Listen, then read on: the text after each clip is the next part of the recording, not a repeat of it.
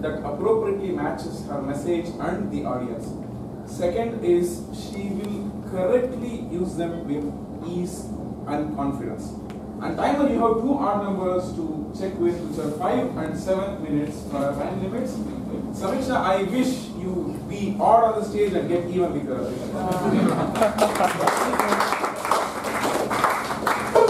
Looking at her, you know that she's lucky in terms of money. Looking at the dots. Okay. She's got the positive attitude. Maybe she's a little critical in evaluating others. Let me see as an evaluator. The title for today is Science Applied to Life. Over to you, Sameeksha. Science Applied to Life is your title.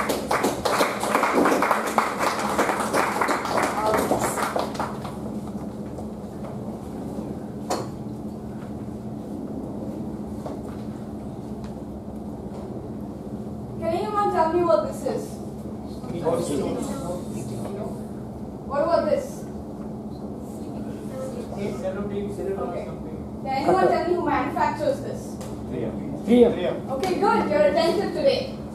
Good afternoon, fellow Toastmasters and guests. 3M has been innovating products for the last 114 years. Long before you and I were born. It has been consistently ranked as one of the most innovative companies in the last 10 years by Forbes. 3M applies science to life.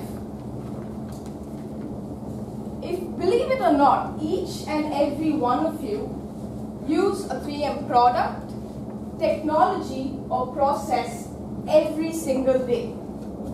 Whether you're driving to work, these boards are made through 3M technology. Whether you're entering office, you're probably stepping onto a 3M mat. And even if you're taking your family to Phoenix Mall in Chennai, you don't know it, but there is 3M safety film applied on all the glass doors. Interesting, right? How many of you knew that? Exactly.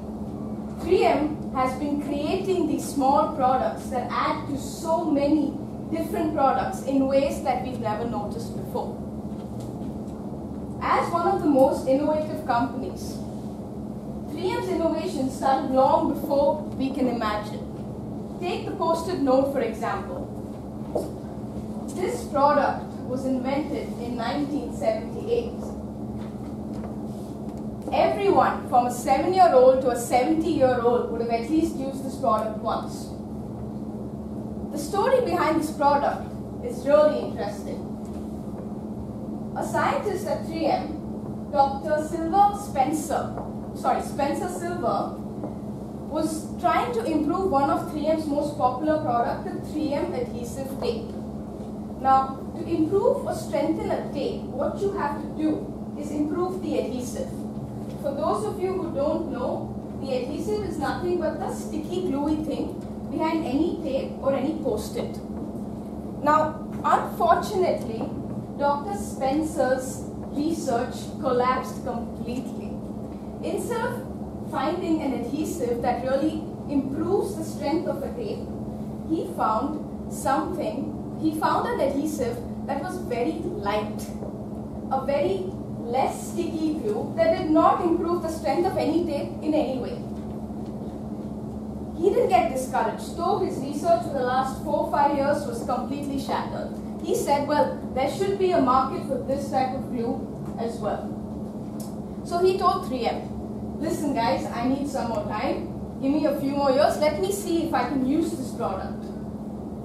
So he went to trade shows and seminars explaining this light glue that the world had never seen before. And that was where he met Arthur Fry, another 3M scientist. The man on the right is Arthur Fry and the man on the left is Dr. Spencer.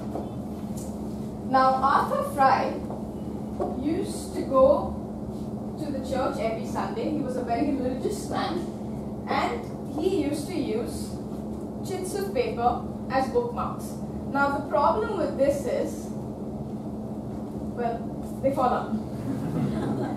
And because they fall out, he used to get very agitated. Can you guess what he did?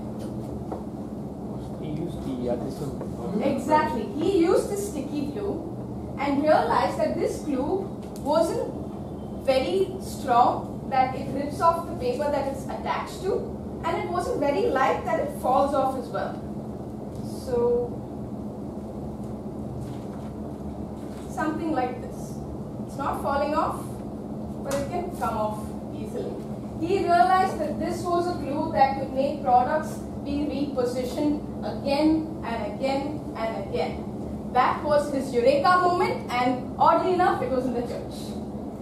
So, Arthur Fry went on to develop this product and talk to 3M about making it a mainstream product. He was passionate about this product. He knew there was a market for it. Now imagine, you go up to your boss and you tell him, sir, I know you gave me, a budget to research products to improve tapes and make them stronger. I know you told me that you want to invent something that makes things stronger, but I haven't been able to do that. In fact, I've found a product that does something exactly opposite. And I believe that I can put this product on small pieces of paper, and that's going to be the next big invention in the world today. Do you think that your boss is going to say, very good, my boy, please go for it, start producing? No. That didn't happen. 3M did not agree with Arthur, and they said, let's bench it for some time. But Arthur went ahead and started manufacturing this product in his basement. He distributed it among a number of 3M employees across the country. Well, and the rest is history.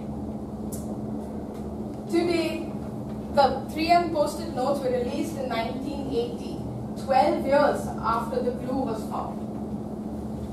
Today, more than 600 products have been created because of this accidental invention. 600 products. A number of ways these Post-it notes are used. They're used as art. Well, if you fought with your husband, you can do this to his jack. And you can do this to your wife to get back. They're used in houses, art, everything. Back. Now, today in 2016, we still look as lawyers, engineers, business people, we still look for that eureka moment.